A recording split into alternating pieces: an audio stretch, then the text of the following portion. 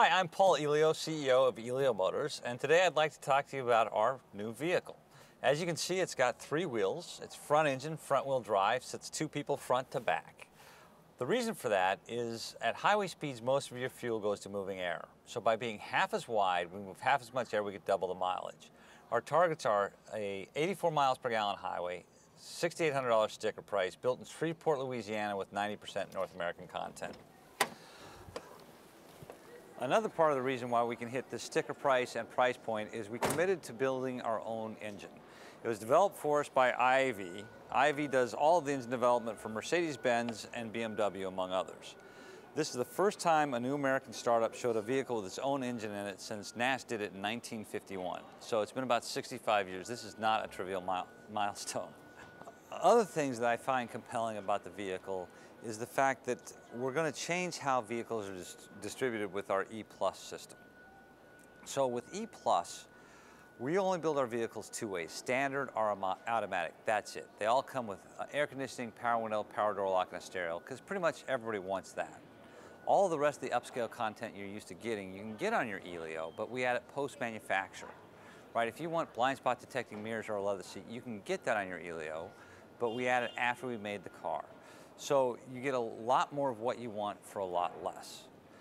The other impacts it has for the customer is because this stuff is not integrated, you can upgrade over time. Think about how many vehicles are out there with a cassette player integrated in the dash, just taking up space and adding weight, right? So as technology changes, you can swap things out. Another big consequence of this system is most of the content in the vehicle is created by the auto parts suppliers. And these big suppliers have a hard time getting their products on other vehicles because everybody wants to be second, nobody wants to be first, because if it doesn't work, you want it to be on the other guy's brand. Because we designed this to be added after we make it, it's easy to take back off. So if something doesn't work, we'll have a liberal return policy and we'll pull it back off for you. So we can allow a lot more content options to you, the customer. Also, the big guys have to decide for you. If there's 2 competing platforms, they decide which one that is going to be integrated in their vehicle. So you may like their vehicle better, but the other platform better, and you can't get that. At Elio, we're a retailer. We're going to have Heinz and Hunt's ketchup, right? So you get to select the one that makes most sense for you. And then lastly, you get technology first. Even if the other guys get enamored with it, because of their design cycle, it takes 3 or 4 years before you see it.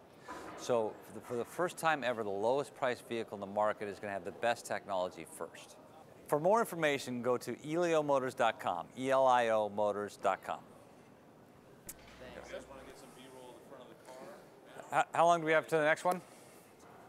Cue up the front of the car so they can get the...